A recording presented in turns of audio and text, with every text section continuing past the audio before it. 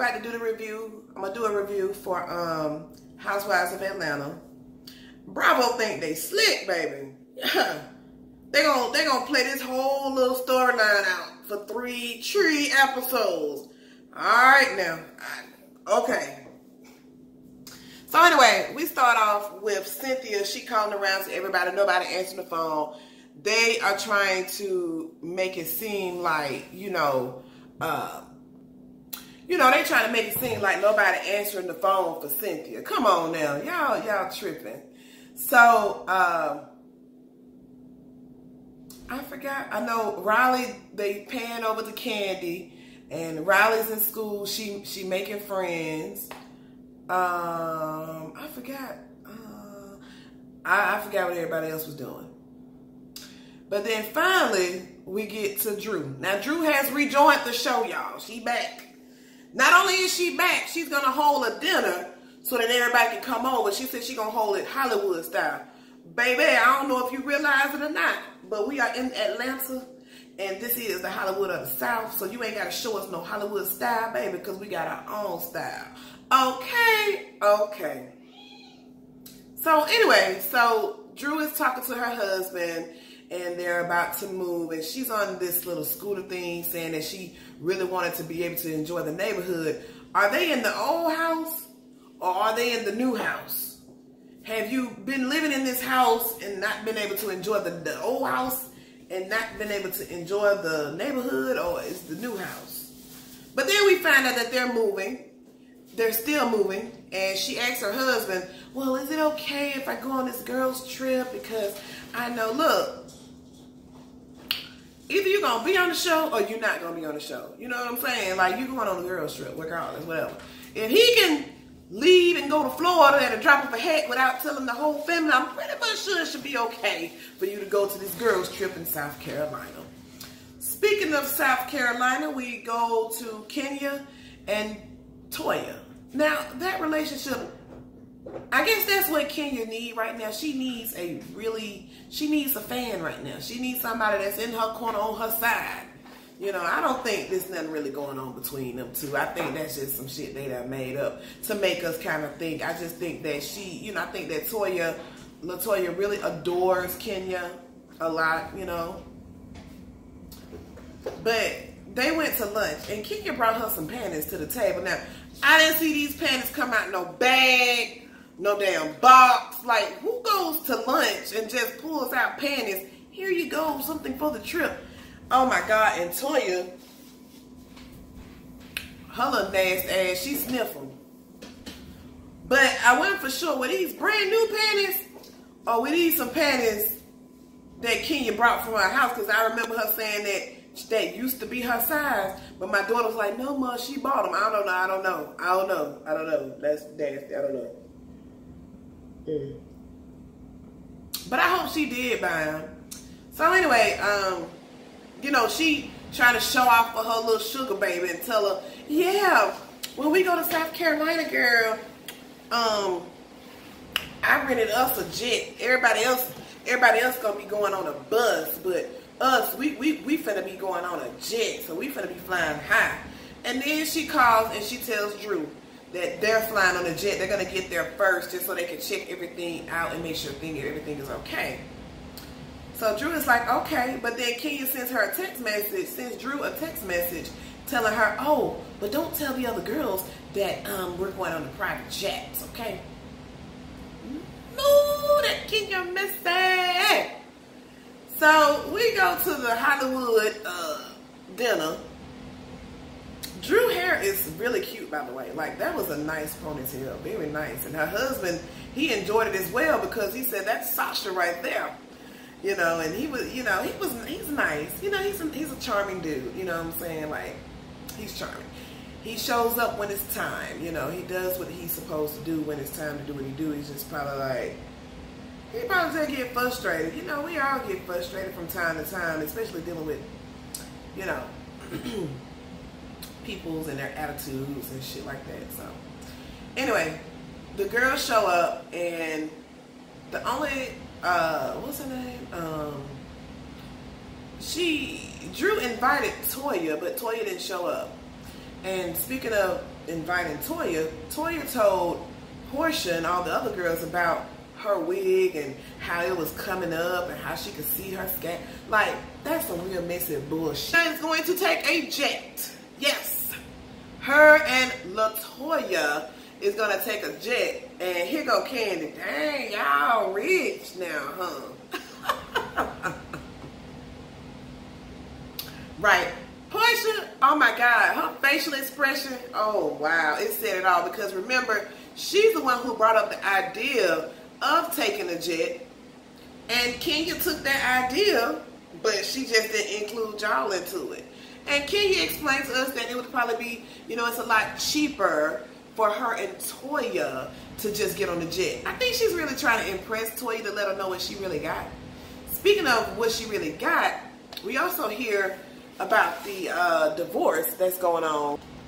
We also hear about this divorce that's going on with her and Mark. And basically, Mark is really being an asshole because now Kenya has to get permission for the baby to go to certain countries.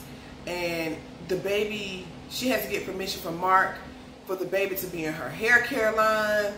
And I'm like, wow. That's a lot. So she's trying to hurry up that situation so she can kind of like move on with her life, because that's ridiculous. I don't know what he even was dealing with her for in the first place. Like, why were they even together in the first place? It's kind of like, maybe the sex was good in the beginning, but then you get to that light bulb, the light bulb come on, you know what I'm saying? Sometimes that light bulb don't come on when you have sex, then the light bulb come on, you be like, this person is really this person crazy for real, like for real, in real life. So anyway, so that's that on that. So we're still at dinner, and you know, everybody feels some kind of way. She didn't even invite Cynthia to the jet now. She invited Toya, but not Cynthia. Cynthia says that she's gonna have to be late coming on the trip because she has a prior agreement, a prior something that she has to do before she go. So that's fine. And then Candy talks to Todd, and Todd said, yeah, you know, we went to the tuxedo fitting for the wedding, and Mr. Hill was getting fitted for his tux, and you know, and Todd says that he's gonna be the MC of the bachelor party, and what he's gonna do is have a stripper come down on the pole with a mask on and twerk and do that, you know what I'm saying? And Candy talking about, yeah, shoot, I don't really gain a lot of weight. Baby, we all have gained weight. This whole pandemic is just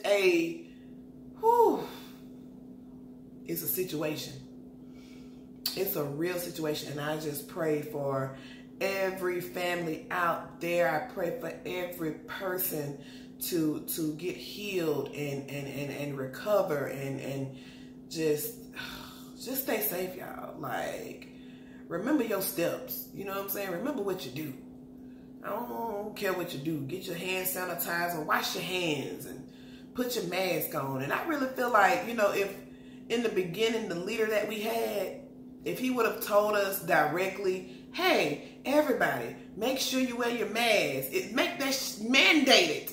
Now, it's up to you if you don't want to do it. But as for me, I'm going to make sure everybody do it. But anyway, I don't want to get on my little soapbox, but I feel like if it was mandated in the beginning, like if we were told what to do in the beginning, I don't know if it would still come down to this, but I'm thinking it would sort of be some type of control, or people would, you know, be more serious and be more careful about it than what they, you know, what they are. I don't know. I mean, it's just something that happens, but still being precautious about it. You know, I'm here in Atlanta, and baby, business is opened. Okay. So it's up to you. You as an individual, stay safe, put your mask on, you know, wear your hand sanitizer. In your mind, if your first mind tells you to do something, do it. It can be hard because sometimes we forget our, you know, intuition and be like, I don't want to do that. But your intuition tell you. In these situations, in these times, if you were planning on going somewhere, and then in your second mind say, you shouldn't do that, don't do it. Basically. So anyway, we all know that Kenya getting on the jet. Then Kenya gonna try to sit up there and say that Drew was trying to slip being messy. But you the one who told Drew that you were going on a damn jet. And I think it's fair that everybody else should know that you going on a jet. So I don't see nothing wrong with everybody knowing that you going on a jet. I don't see nothing wrong with it. Okay. So, but yeah, I was talking about Todd and so Todd, Candy was saying like, yeah, I need to get the stuff together for Cynthia's bachelorette party. And Todd just brought up the thing about, well, maybe you can call some of those strippers to come down. I think it could be like a 2-for-1. Y'all have some strippers come down with some masks on, you know, entertain. So she looked like she made a couple of phone calls and they did a little flashback to when she had the strippers. So, that's how that's going to start. So now, you know, we saying our goodbyes and everybody pulling up to Candy's house and Portia had to call and make arrangements for PJ. You know, I think Dennis is going to have the baby some days. Mom going to have the baby, but she had to make the arrangements. Candy's at the house. She's saying her little goodbyes to little Blaze. She's just a cutie pie, little Blaze. It's so cute. And Portia, baby, she's so cute. She looks just like Portia. But some of them saying she looked like Dennis. I don't know, but that's not a baby picture. So she kind of looked like Portia to me. I don't know. So anyway, so, you know, hold on now. Portia getting dropped off by Dennis, baby. Let me tell you something. I think they're going to really just take their time in their situation or whatever. I mean, shit, he got to be in her life. Like, he got to be in her life. Baby. So anyway, so, you know, that's a little messy. So everybody, Portia gets there earlier than Tanya. Surprisingly, because Tanya, she's been the MPV of being early. So the bus pulls up, they get inside. Oh, Marlo, oh my God, she got on a, I'm surprised, maybe, was that a Gucci headgear and cover up mask? Because, you know, she always wearing designer. But she said, oh no, this bus got to be wiped down, you know, something for the TV or whatever. So the girls get on the bus. Meanwhile, while the girls are just getting on the bus, Candy and Toya are already at the house. And you know what I'm saying? I'm kind of funny because I'm like, when they went to South Carolina, they was like, oh my God, there's palm trees. What the fuck you thought it was supposed to be? It's palm. We got palm trees out here in the South. What you did? It's by the water. It's tropical. What's wrong with you? But anyway, they living in a nice little house. I like the house, you know, the villa. So Kenya says that the nanny and her baby is living in the villa. So what I'm trying to figure out is, at night, she made it her way to say at nighttime, the baby gonna be with her. Do y'all believe that?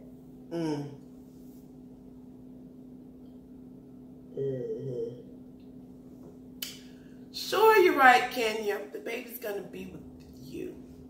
So Kenya and Toya, they go around the house and they assign everyone's room, which she assigned Marlo's room, and I guess that's the worst room. To me, all the rooms are nice, but you know, whatever. And so, just so happened, Kenya's room is at the top. What's her name? Oh, God. Toya's room is in the middle, and then Cynthia. And everybody else is, like, downstairs. And she said she didn't want to be around because she's going to have her baby. She didn't want to be around everybody else. But it looks like you're around the people who you want to be around. Not only that, we see a picture of the baby. And the other girls who were on the bus sees it, and Portia was upset, baby. You heard that southern accent come out. She was like, we couldn't bring our baby. You know, why didn't she extend that invite to us? You know, so, you know, and Portia was feeling some kind of way about that.